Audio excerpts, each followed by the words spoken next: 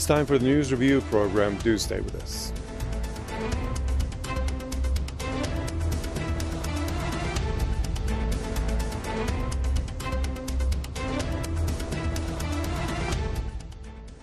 You're watching the News Review on Press TV. 10 years have passed since an uprising roared into life in Bahrain against an undemocratic regime. People in the Persian Gulf Kingdom still hold rallies, though sporadic, to make their voices heard and to condemn the ruling Al Khalifa's crackdown on their popular movement. Bahraini people seem adamant in their pursuit of reform on the anniversary of the 2011 revolution.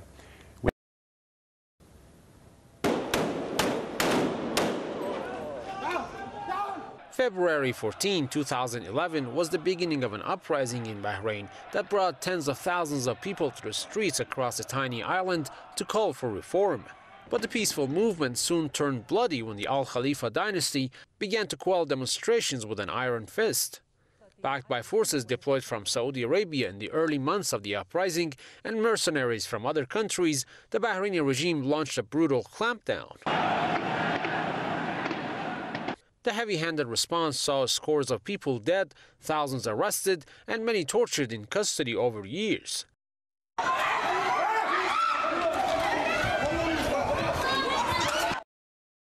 The unprecedented suppression drew international outcries, but those outcries failed to stop a kingdom that hosts the U.S. Navy's Fifth Fleet.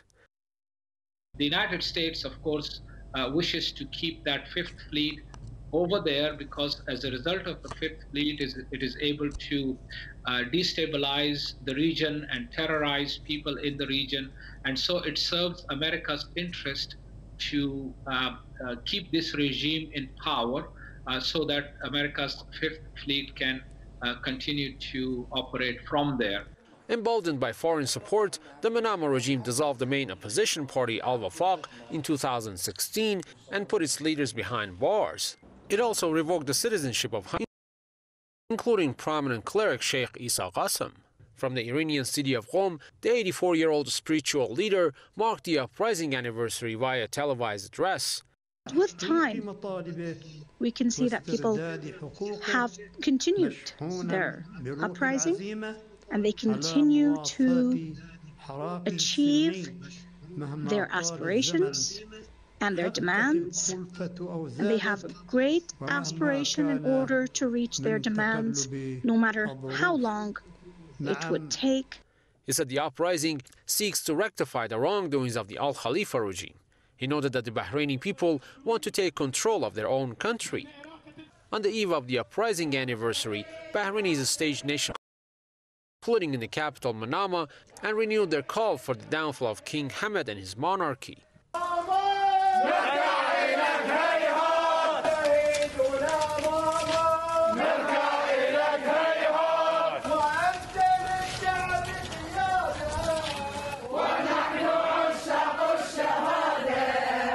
The demonstrators also demanded that all political prisoners be freed. 10 years after the first wave of demonstrations rocked Bahrain, people are still hoping that their resistance would bring about democratic reforms, progress on human rights, as well as accountability for past and present abuses. Okay, with that report, let's now invite one of our guests to see what she thinks. Yazbek, human rights activist, is joining us out of Melbourne. Good to have you with us on the show, lady. So you just heard the report and you saw the Bahraini people out there, and this is while 10 years passed since the uprising that they had in their country. Still, they are there and they're trying to cry out and to talk about their voices of dissent. So what is this indicative of? Good evening in the first place. I want to congratulate the Bahraini people on their courage to keep demanding their rightful demands for 10 years, to keep speaking out and to keep calling out the government and to have their legal rights. The continuous uprising or the continuous demonstrations for 10 years now today indicates how the will of the Bahraini people and indicates how much the government or Al Khalifa oppressors and how much they want to control the country. Through these 10 years, we've seen so much violations, we've seen so much oppression, but the people kept on demonstrating, kept on protesting, and kept on demanding their rights. And as I said, that shows us how much they are willing to change, and how much they were oppressed. Of that oppression now, that they need to change the current situation. Okay. Now, from Beirut, we are also joined by another guest. We have Gena Rabai, researcher with the Bahrain Forum for Human Rights. Good to have you with us, Gena. So how do you look at this? Tell us what the Bahraini people want, what their demands are, and the way that Al Khalifa regime has treated them. Good afternoon to you and to all your viewers.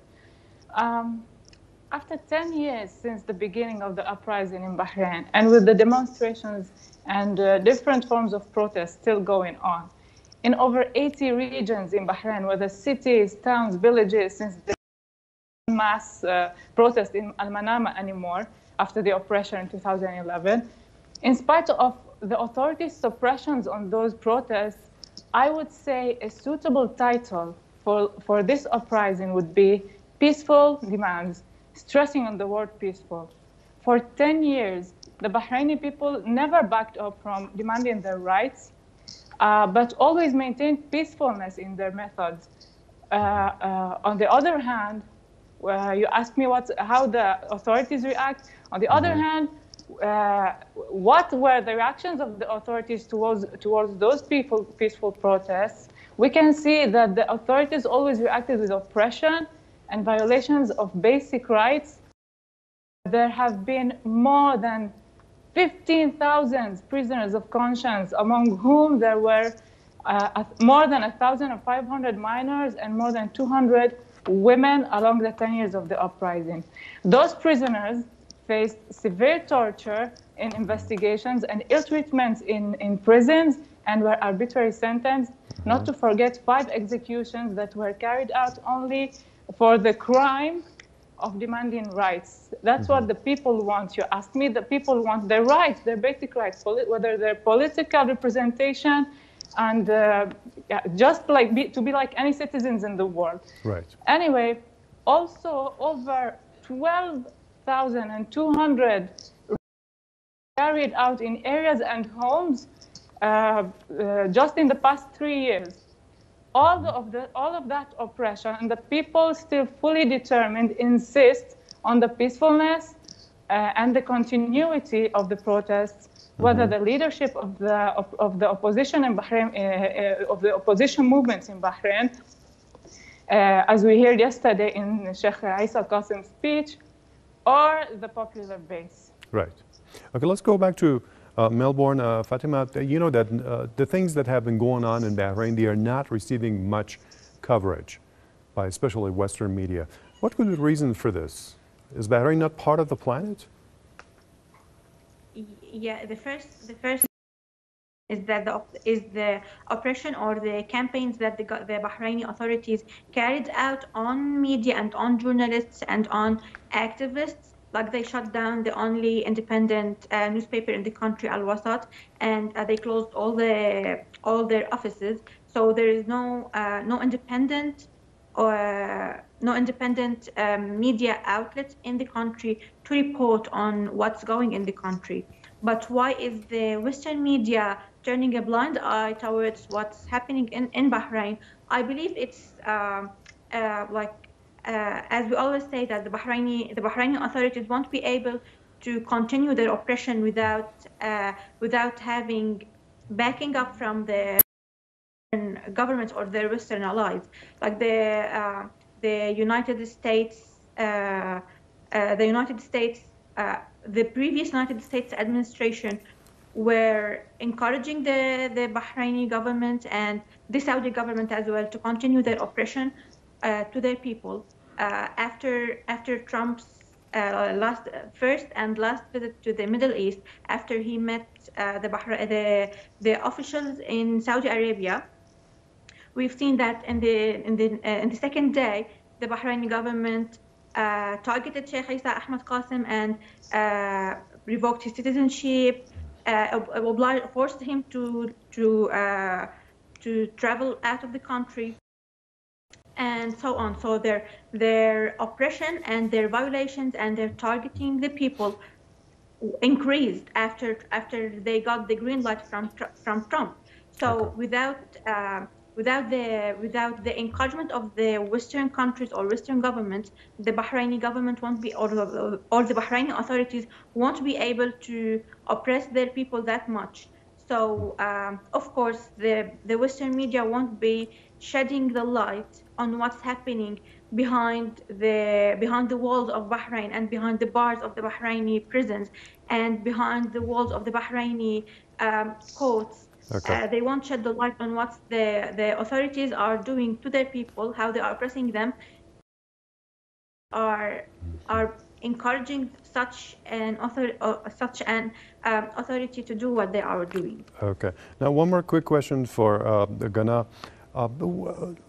In what context should we consider the role of, let's say, external powers when it comes to developments in Bahrain? Let's say Saudi Arabia and the U.S., for instance. Unfortunately, it seems like a fact, or it is a fact, that political alliances that are based on economic benefits or so are way prior than alliances based on human rights. And those countries that are allies to the Bahraini government,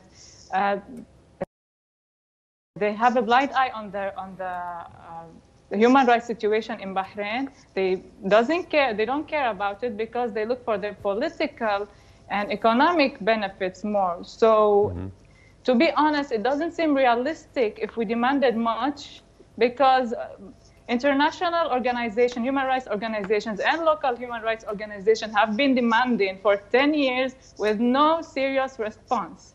We do still demand, it's our duty, but we do not expect, to be honest, we do not expect any response. Okay.